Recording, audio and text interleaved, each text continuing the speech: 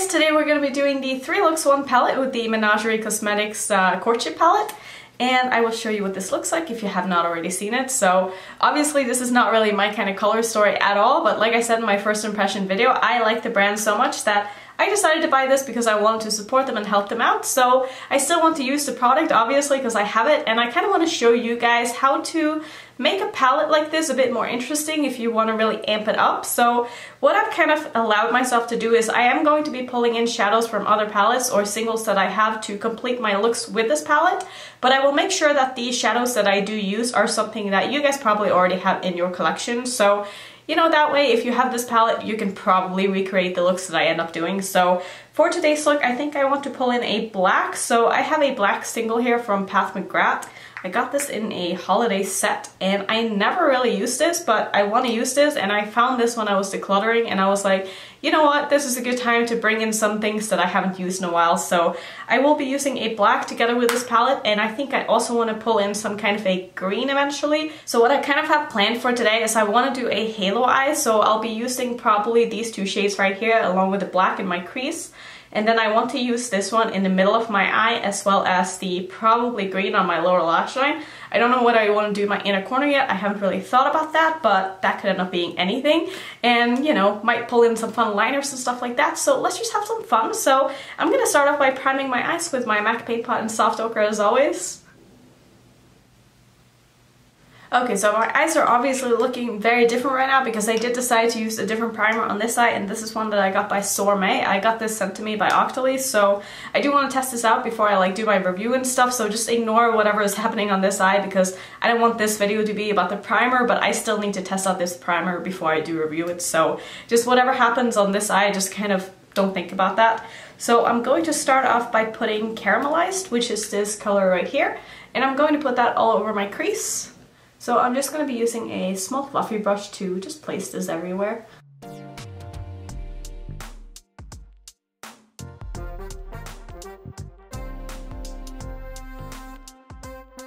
And Caramelized is such a good name for the shadow. That's exactly what this looks like. Like, it makes me think of some kind of a food, but I can't think of exactly what it is that I'm thinking of, but it makes me think of like creme brulee or something. And now I really want something sweet, but I don't have any in this room and I don't feel like going to get something. So that went on beautifully as expected. Next up, I'm going to do basically the exact same thing with Bon Bon, which is this brown shade down here. I am going to keep it a little bit lower down in my crease, but I'm still going to be putting it everywhere.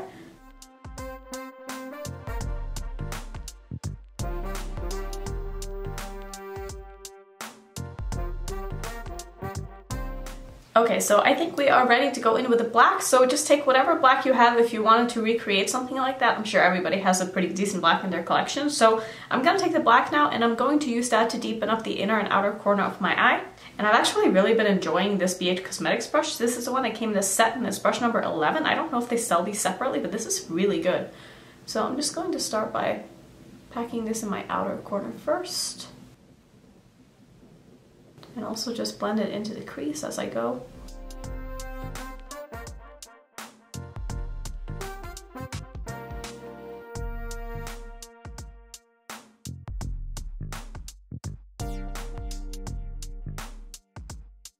So my best advice on how to get edges blended when you're doing halo eyes is honestly just to use a smaller brush than you think you should use, because it just makes life so much easier.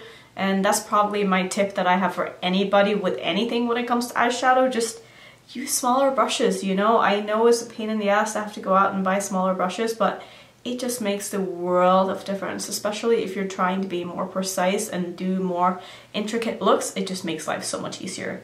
So I have quite a lot of thoughts about that other primer, and I don't really want to get into it too much, but so far I'm not loving it, not gonna lie. Alright, so I think we are ready for the halo part now, and for that I'm going to use Keepsake. Even though the shadow right here is the most beautiful thing in the world, I'm still going to use the gold because that just kind of goes better with this look. So I'm going to take that on a small flat brush and I'm going to spray that with some Fix Plus. And then I'm just going to place that right in the middle here.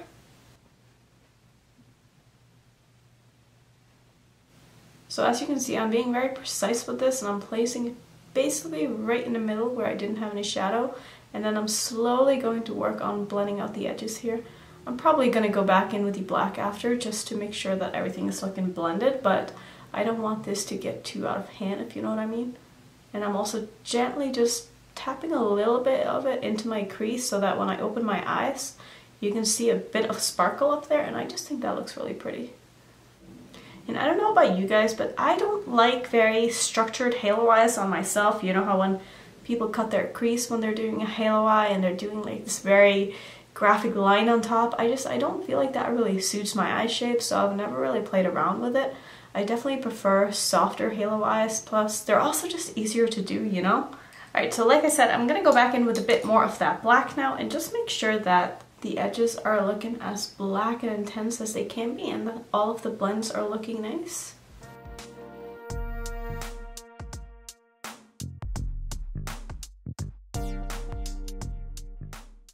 Alright, so what I'm going to do next is for my lower lash line, I'm going to go into my Blush Tribe and Paulina palette, and I'm going to take one of the green shades in here. And the one that I want to use is the darker green, which is called Sigge, which is the name of her dog. So I'm going to take that shadow and I'm going to basically smoke that out on my lower lash line, just to bring a bit of color into this look, because I feel like something is definitely missing, you know. So I'm really going to smoke this out, and I'm going to apply quite a bit of this.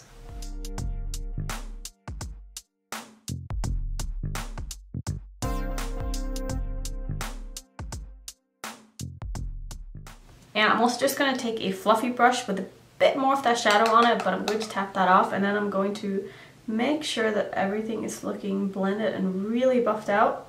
And don't be afraid to pull the shadow on your lower lash line down more than you think you should, because honestly, I feel like you really can't blow out your lower lash line too much because it just makes it look cool and grungy, you know? Like, I used to always be scared of doing that, but I find that every time I blow it out more than I think I should, it just ends up looking really cool. And I'm then just wiping off my brush, and I'm just going to tap over the edges here to make sure that the outer corners are kind of mixed together, but not too much. And then for my inner corner, I'm going to use a duochrome green, which you can obviously use whatever you want in your inner corner. You don't need to use this, but this is my Naked Cosmetics highlighting palette. So I'm going to take this green shadow right here. Let me see if I can give you a finger swatch, finger swatch, finger swatch. Whoa. So you can see it's just got a very, very nice kind of green gold shift. So I feel like those will go really nicely together. And I'm just going to pop that right in here.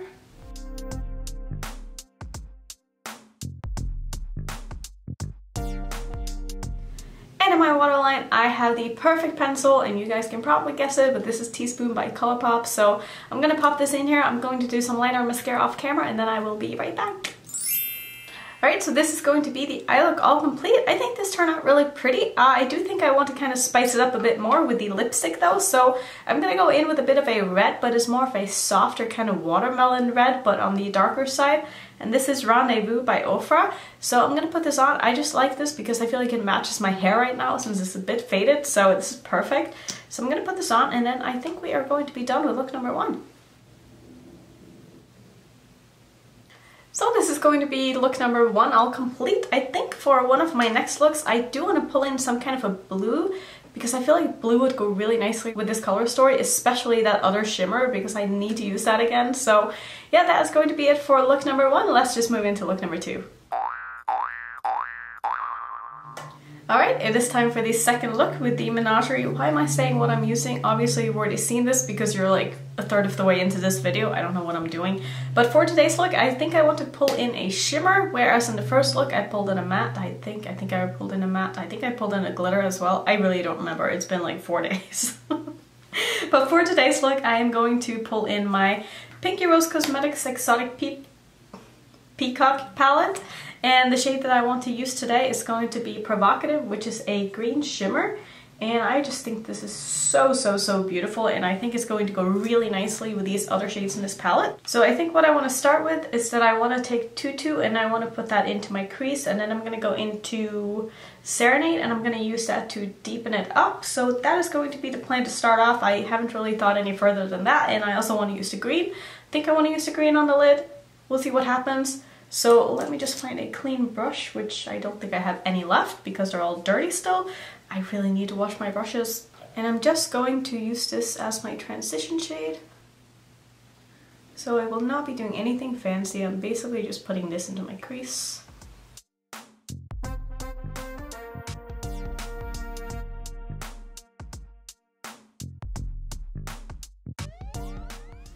Alright, now that I have this shade down, I'm next gonna take Serenade, and like I said, I'm going to use this to deepen up the crease with, so not be doing anything fancy. I'll just be starting on the outer corner and then bringing the shadow in. So I'm first gonna go in and just pack this on out here. And when I have this down, I'm just gonna take that same brush and start using small circular motions and just bring this through my crease.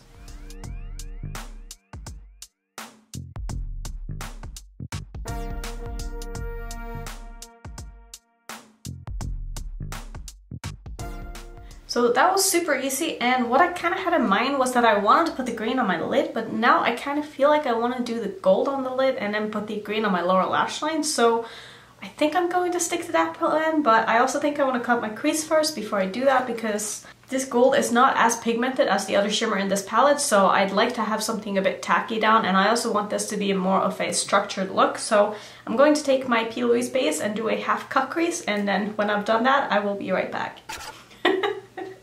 So it literally just dawned on me that I did the exact same thing in my first look by using the green on the lower lash line, so we're not going to be doing that today. I guess we're going to do blue instead or something like that. I don't know what is going on with me today. My memory is just like poof.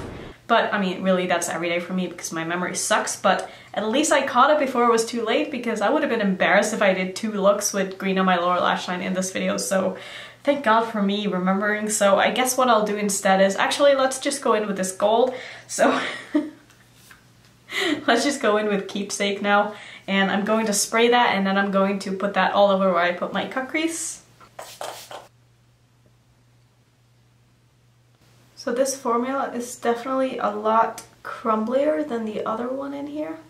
I mean, it's still beautiful, but I think this is the same formula as the one that's in the Referral palette, which I was having a little bit of a hard time working with. But as you can see, once you get this on the eyelid, like, it is stunning. It just has a little bit more fallout. And now I'm wishing I used a glitter glue with this, but I don't really want to go in and put glitter glue on top of the shadow and then put more shadow on top.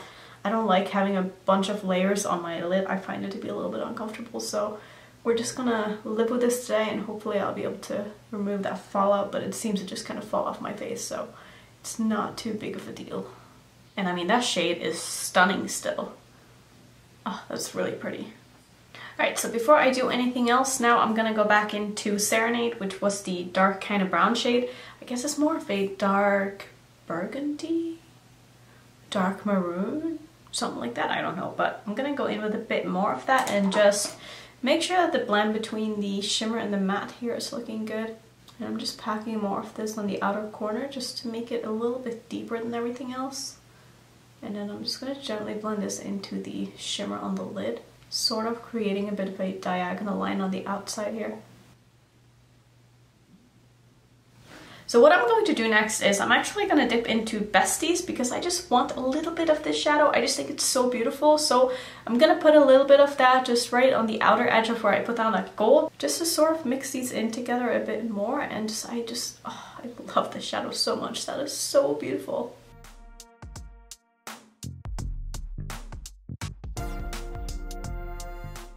Yeah, I feel like this really helped with the blend and just looks more put together, you know?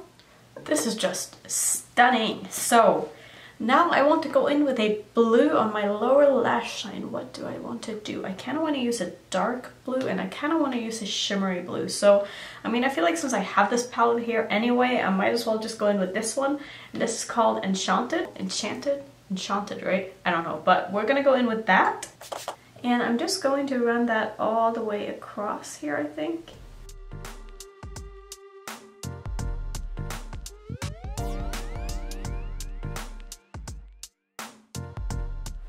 And just to make this pop even more, I'm gonna use my, what is this called? Lime Crime Diamond Dew Glitter Drops. And I'm gonna put a bit of this just in the inner part of my lower lash line here. And again, I'm going to use a brush just so I can be a bit more precise. And I'm just going to layer that right over here. Oh my god, that's so pretty.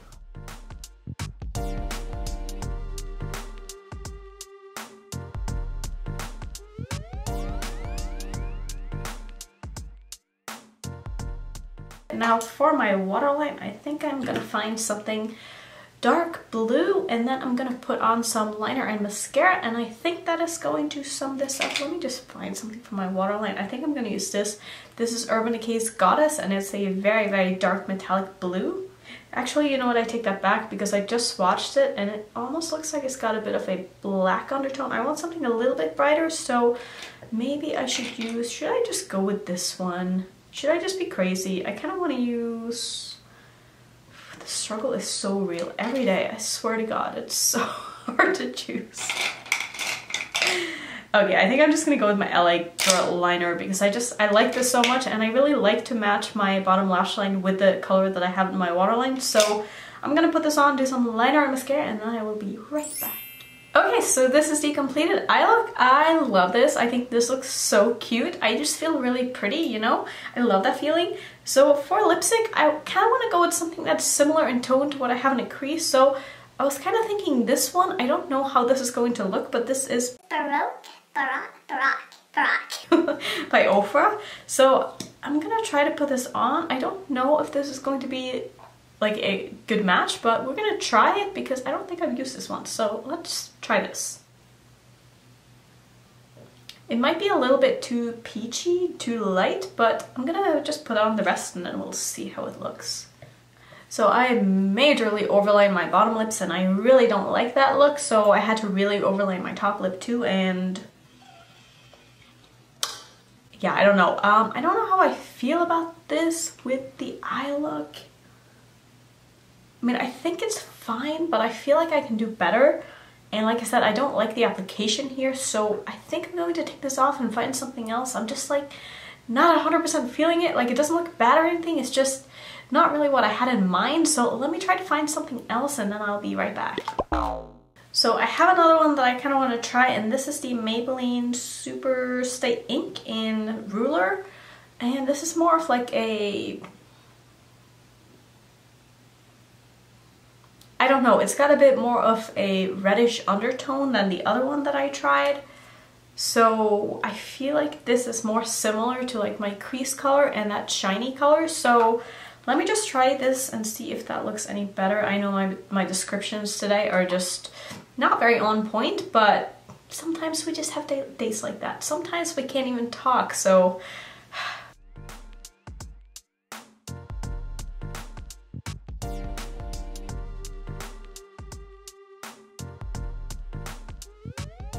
Okay, so this is more the undertone that I was looking for. It's a little bit bright, but I think I'm just going to leave it because I don't feel like taking this off again because that's going to be a pain in the ass. So we're just gonna call this look 2. Like I said, I don't think the lipstick is a perfect match. I don't really think I have a perfect match, to be honest.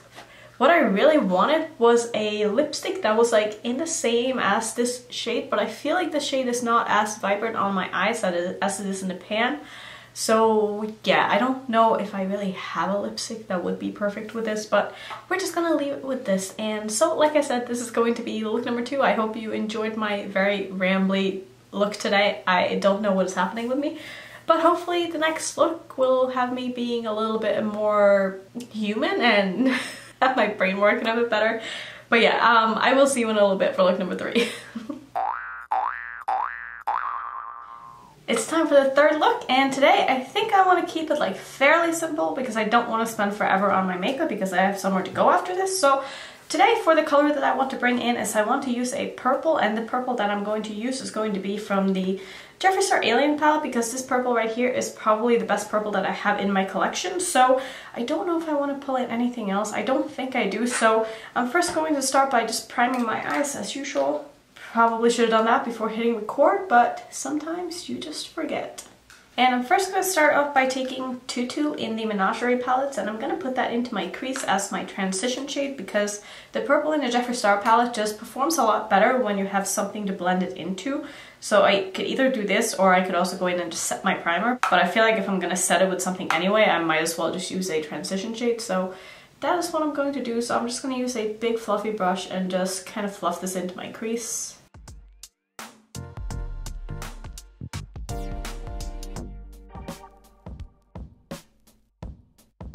Alright, so next I'm going to go into the Jeffree Star palette and I'm going to use the purple. Obviously if you wanted to recreate anything similar, any purple is going to work, but this is just my favorite purple, so this is the one that I'm going to use. And I think this is going to be the only shade that I'm going to pull in from a different palette. I have not yet decided, but I think next, after I've put this on my lids, I'm going to go in with Besties, which is that beautiful kind of duochrome shade in the Menagerie palette. So that's going to be the plan, but we'll see what happens when I get to that point. So I'm just going to use this purple now to deepen up this crease with, as well as my outer corners.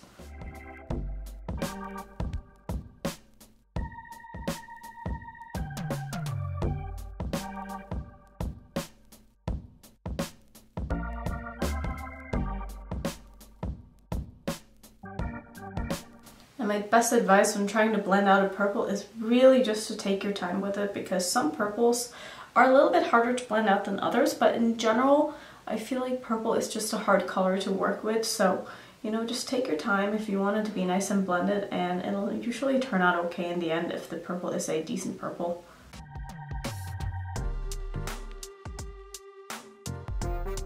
I'm also going to take this purple and bring it down to my lower lash line, and I'm going to pull this all the way across because, like I said, I do want this to be a fairly simple look without using too many shadows.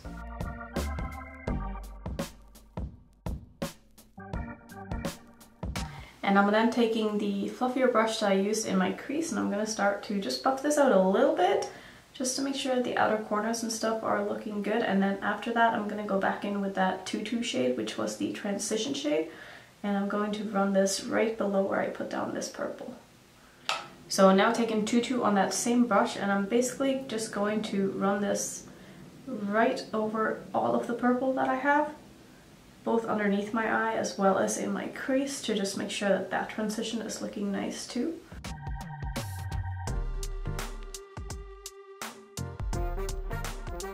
So I think I might pull in a bit of black after I put down the next shade, but I'm first going to go in with Besties, which is this one right here, and I'm basically going to put that all over my lid.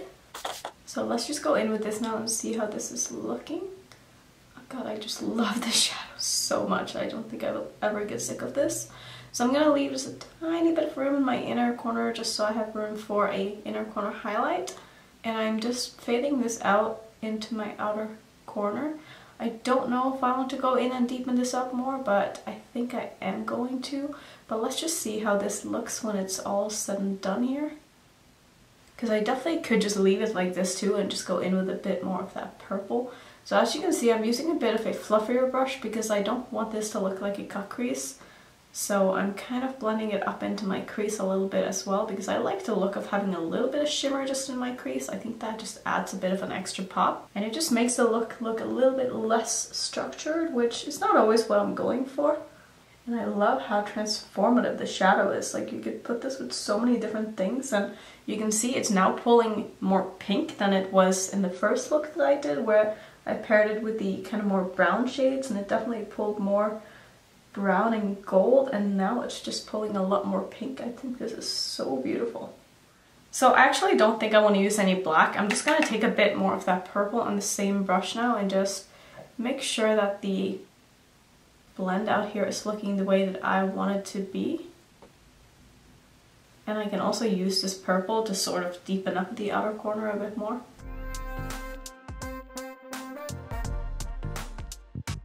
So I love how this is looking. I think this is so pretty. So for my inner corner, I think I'm just going to use the gold in this palette. So I'm going to go in with Keepsake, which is this one. And I'm just going to pop that where I don't have any shadow.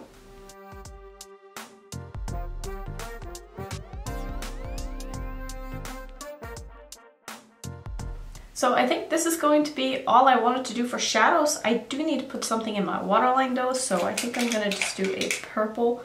So maybe I'll do this one by Urban Decay. This is Delirious. So I'm going to put that in my waterline, then I'm going to do some liner and mascara, and I will be back and we can put on a lipstick and then talk a little bit more about this palette. I'll do my final review and then we will sum up this video. So I will be right back.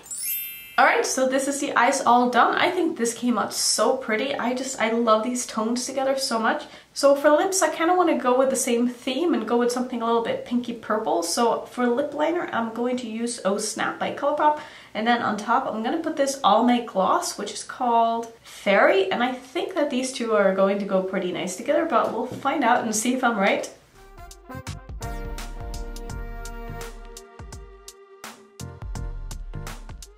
So I really like this. It didn't turn out as purpley as I was hoping, but I guess that's because the lip liner is a little bit lighter than it looks to be in the tube.